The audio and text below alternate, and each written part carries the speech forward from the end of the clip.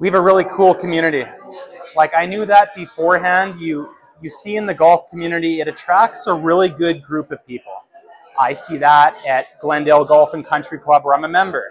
I see that at Avid Golf when we open our doors to customers. I see that here at the Golf Manitoba Awards event. You just have a concentrated group of awesome people.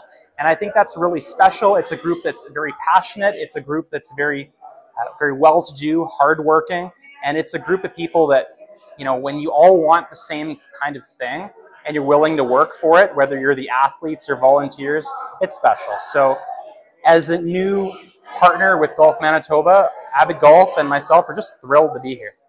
Talk about the broad player that's out there, whether they're really skilled or whether they're just learning the game. How about just the spectrum that this game brings together, from juniors all the way to seniors? You're hanging out for 4 hours together.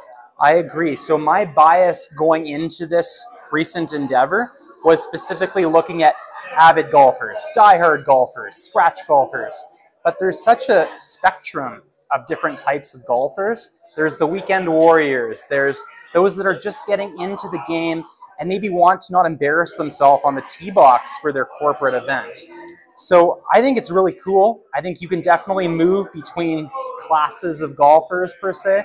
And I think in terms of growing the game, which is what Golf Manitoba talks about, it's what Avid Golf talks about, it's what we all want, I think we need to think this way, not just growing the game in terms of more events for the scratch and plus handicaps, but how do we just get more people swinging the sticks more often? And I think we're doing a lot of the right things.